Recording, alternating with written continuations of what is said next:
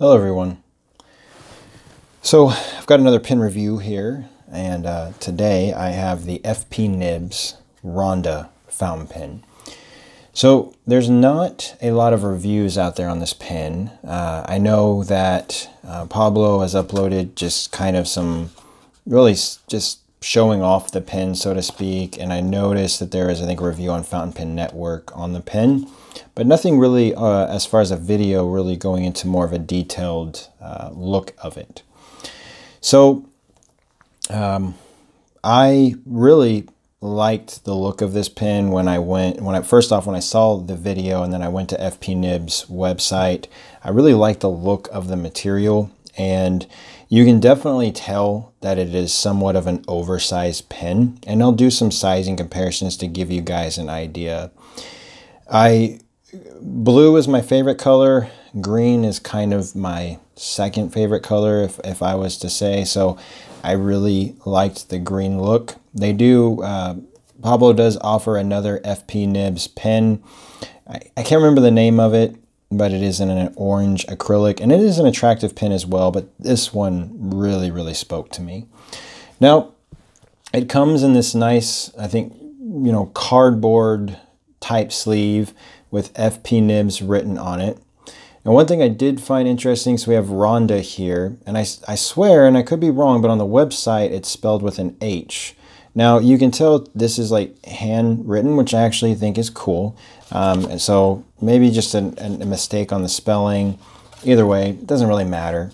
Once you slide it out, if I can get it to slide out, of course, it's got a nice little cutout here. Really secures the pen very well. This was for, of course, the converter, and then here's the cutout for the pen. So that's, if you were to purchase this pen, that is how you'd receive it. Now, as far as pricing for the pen, it's around 30 euros for the actual price of the pen. Once you combine taxes and shipping, you're looking at around 60 euros, and translating that to US dollars, about $67. So when you put that into perspective, you can get a Conklin All-American for around the same price point, usually anywhere between $65 to $80. So the question is this pen just as nice or nicer than that? Because this pen in some respects reminds me a little bit of the Conklin All-American, just by the materials, the weight of the pen, and the overall size as well. So real quick, let's jump into the actual parts of the pen and talk about those. So once you get up close, you really see that green. Now, one thing I've noticed in pictures and also on the video, it kind of gives it a little bit of a bluish look in a way. But when you see this pen in person, there is no questioning the color. It is green. It is kind of a forest green color. Very attractive. Has some nice chatoyance to it. Light really reflects off of it very well. Kind of has that sparkly look that a lot of us really like with high quality acrylics. Now, it has that duofold design, so you of course have, flat ends on both the barrel and the cap. Another thing I like is, you'll notice, so our barrel is really fat, and then it just kind of gradually tapers down to the end. I actually like that look of it. Now, the clip is somewhat classic as well. I think it's very functional. It's kind of got that Conklin style clip. I call it that because you'll notice you've got that metal part here, and then it's faceted there. I don't know the fancy term for that, but it just reminds me of that. One thing I do like is, I know some people aren't huge fans of the metal balls on the clips, but you cannot complain about form and function. It's one thing I love about most of my Pilot pens. These type of clip designs slide in and out of shirt pockets, thick materials, anything very easily. That's one thing I really like about this style clip. I also like the fact that it's recessed into the cap versus it being around the whole outside of the cap. I think it's a really nice clean look. Then we see that we actually have some FPNibs branding here. So we see fpnibs.com, and then we actually have their logo. Probably my least favorite thing about the pen, I would have much rather have liked to have seen something engraved in the cap band. It's not a deal breaker for me. I know some people might be a little bit annoyed by it, or just don't put branding on the outside of the pen at all. But that is one thing that's not my favorite. it kind of, I think, takes a little bit away from like the premium feel of the pen. So just one thing to note. Now the cap band does not really have anything on it, but it is a nice wide cap band. I like the look of it. I also like the fact that it's at the end of the cap as kind of that reinforcement part. We have a slight step down to the barrel, and then again, just tapers down. And as I stated before, this is a big pen. I mean, it is not small by any means. So as far as uncapping it, it is an easy pen to uncap. It's another thing I do like about it. The threads do not take long. It takes literally a little less than half a turn to get the cap off of this pen. Now, we're going to look at that section and that step down. So it does have a decent sized step down, and it's a little bit sharp. The threads are nicely machined, but the step down, there's not a tremendous amount of threads there. So if you hold it up higher, you're going to mainly feel that step down. One thing I do like is it has kind of, to me, a traditional section. It reminds me a little bit of a kind of vintage type section, but I like the fact that it's nice, it's girthy, it has that hourglass shape. I always hold the pen right here. For my size hands, my fingers, everything, this pen is a nice pen to write with. You'll see I don't need to post this pen. It fits very nice in my hand. This section, I don't get a lot of hand fatigue when I'm using this pen, so it feels nice in the hand. Very, very comfortable. Now, you can post this pen, and you can see it right there. Now, it does not post it doesn't post extremely deep, but it does make it a little bit back weighted for me. Now, if you've got much larger hands, it may be pretty comfortable, or if you happen to hold the pen up higher for any reason where you want a wider range from that paper contact from where you're actually holding the pen. The pen is very heavy, and I'll kind of explain to you guys why it's so heavy. Now, obviously we know we've got, all this metal and everything here, but the pen is a heavy pen. It's hefty, it's girthy. If you like big pens, this is a nice pen. Now, let's talk about the nib. So this pen takes a standard number 6 JoWo nib. Now, this is not the original nib that I actually got with this pen. I actually got a 14 karat gold nib with this pen, but I actually got that nib to put on another pen. But this nib is a number 6 JoWo. This is a still fine nib, as you can tell. So nothing really super, crazy or exciting. There's your JoWo feed there. It's a JoWo nib. It does a good job. It works very well. I wanted this pen to be kind of a workhorse pen and a daily writer that I could take to work, and it performs in that function very, very well. Now, taking off the barrel, of course, you're going to get some resistance here because you've got a O-ring right here, kind of similar to like a Pen BBS pen that most of you are familiar with. We've got a metal section here and stuff. Here is our converter. Everything works well. You can tell I've been writing with this pen a lot. Most of the ink's gone. I may even have to ink this up again before I do the writing sample. The converter fits down in there nicely. Now, one thing to note, there is a little bit of a gap though, but it doesn't really wiggle around. I was a little bit concerned when I first put the converter in, is with this gap, I was worried if that was going to maybe cause some flow issues. But for the most part, I haven't had really any issues with this pen. I do at times get some of the ink buildup. So if it's sitting in my pocket from this direction, that ink really kind of builds up over here. But of course, normally if I just tap it a little bit, that ink flow goes back down. That will create an occasional hard start because of that, but that's if I haven't written with this pen for a couple days and I've had it sitting with the nib up. There's no agitator in there to really kind of keep that ink flowing towards the section. Now, another thing I wanted to show you guys is the barrel, and you might be able to see in there, and I'll grab, should have had it out already. All right, so I paused it momentarily so I could get my bore light here, and you guys can maybe see down in there just a little bit better. But you can see that there's actually metal inside of the actual barrel. And that really helps to kind of, at first I was thinking maybe like reinforce this material, but this acrylic is nice and thick. You can tell by how the cut is here. I mean, it's nice and thick. That metal just makes the pen more weighted. And I feel like it makes for a nice weight in the hand. Again, it feels really nice when you're writing with it.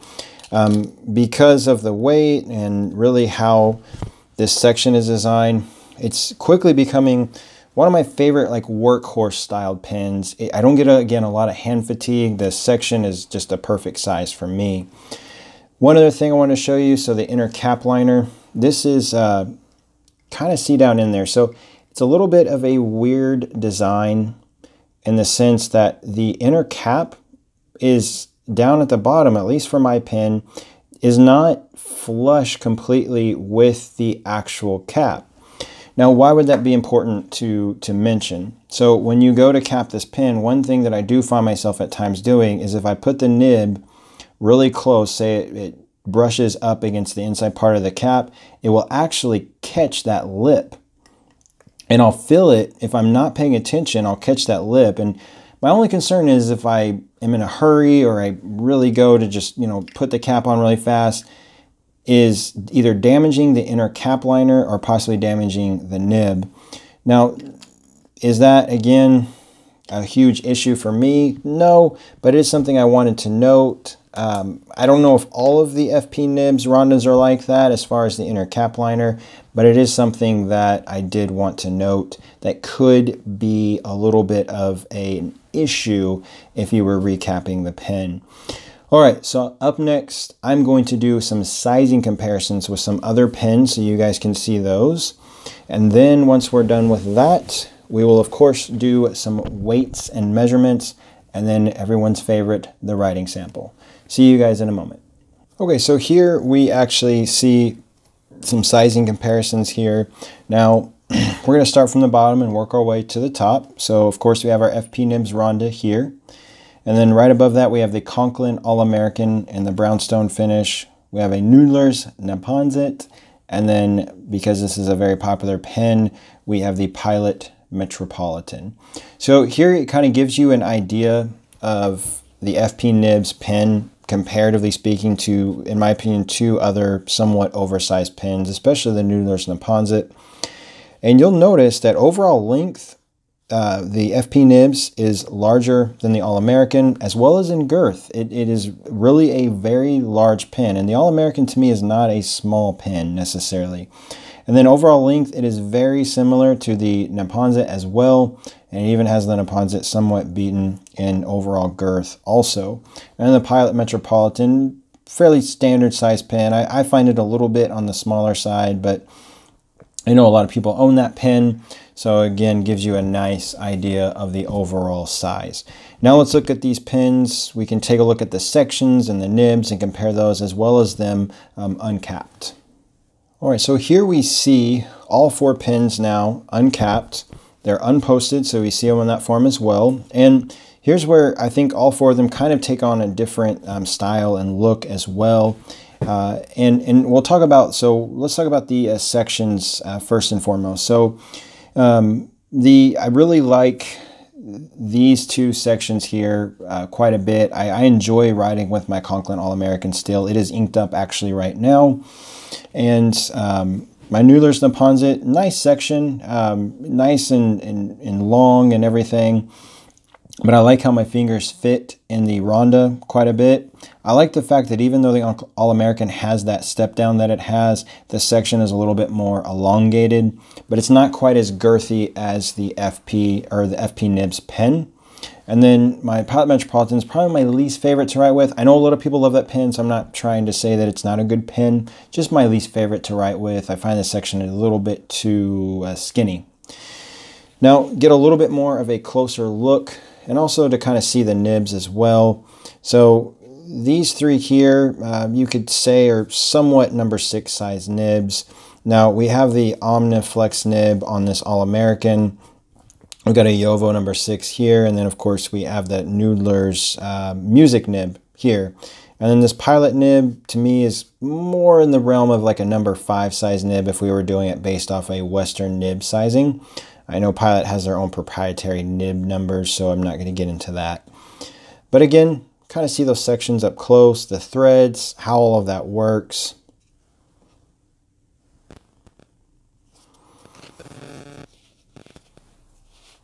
Now we'll see everything posted just real fast. Now I'm actually going to zoom out here some because I can even get this really fit into the screen. There we go. All right, so now we see all 4 pins posted. In my opinion, really these 3 pins don't need to be posted in order to write with them comfortably, but they are postable. They do post nicely. And you know, these 2 are definitely on the heavier side. I really like the weight of the Conklin All-American, and I really enjoy the weight of the FPNibs. The Noodler's pin is, you know, that really, it's a nice look, but it's a very lightweight pin. So if I was talking from a workhorse perspective and what just feels comfortable for my personal writing style, these 2 pins are very enjoyable to write with. So there you kind of see them in their posted form. Again, don't really think you need to post the FPNibs pen, but you can write with it from that perspective. All right, so up next, we will post weights and measurements onto the screen so you guys can see that. And then, of course, we will do a writing sample. I'll see you in a moment.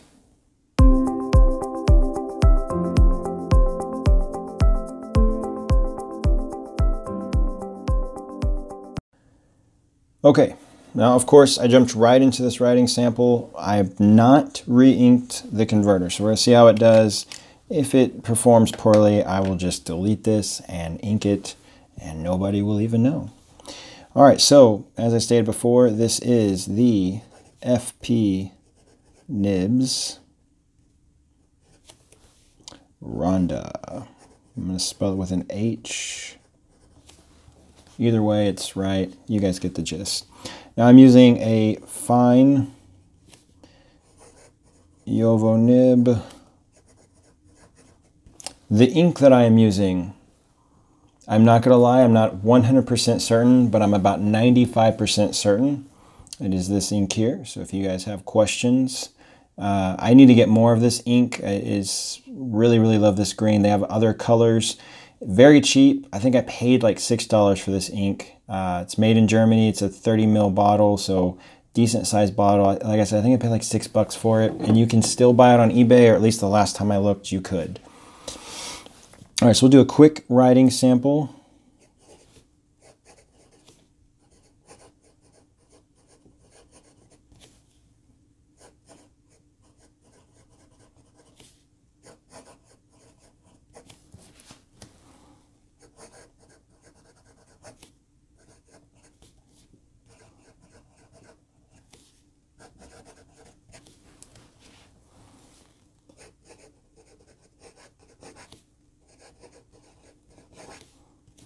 Now the other cool thing is, if you order one of these pens, you can get whatever nib you want on here. Pablo is, of course, a nibmeister. He can do just about anything you want. So if you want a stub nib, if you want a specific grind, if you want a gold nib, if you want a flex nib, I mean, there are so many different things. I think that's another really cool thing. Now I've just got a vanilla fine steel nib on here. There's nothing really super special about this nib, other than the fact it's perfect for work. And that's really what I kind of wanted to use this pen for. The nib does what I need it to do. It's not, again, not, you know, super crazy by any means, but it is a consistent writer. I can use it on all sorts of different types of paper. I don't have any issues with the nib whatsoever. As you guys could tell when I showed you the converter, the nib is used, or this pen is used a lot. I'm already on my second converter of ink, and it's basically empty, so I'm going to fill it up after this video. Now, as I stated before, with everything combined, you're going to pay about 60 euros, which translates to around 67 US dollars, if I'm not mistaken. If I'm off on that, you guys can correct me in the comments. Now, the question is it worth that? In my assessment, yes. And why is that? So there's the FPNibs Rhonda. Here's a Conklin All-American. So you would typically pay, like I said, anywhere between $65 to $80, depending upon where you buy it. Here is a Noodler's Naponzit. You know, another oversized pen. This one's more of a flex pen. $75 for this pen.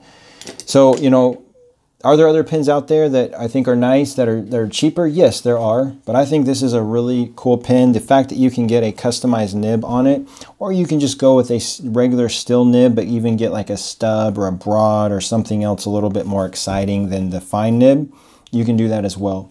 So I think it's worth every penny. What are a couple things I don't like about it? Not a huge fan of the logo. It's probably my least favorite thing. Not a deal breaker again, but maybe do something different with the logo on future pins. That would be my one suggestion if that's possible. And the other thing, and it's not really, doesn't bother me, just a little bit of a worry, is the inner cap liner, the way that it has that gap. Again, I have not had any issues with the nib drying out, so it seals up really nicely. I just always worry that I'm going to drive that nib in there and not be aware of what I'm doing and possibly damage the nib. But really, other than that, that is it. I enjoy the pin. Great pin to use. I think if you've been looking at it and you're interested in it, pull the trigger on it. I don't think you're going to be disappointed, especially if you want to get a really cool nib to go along with it. Pablo can definitely do that part. Well, this concludes this review. I hoped everyone that you enjoyed it. And until next time, I will see you later. Bye-bye.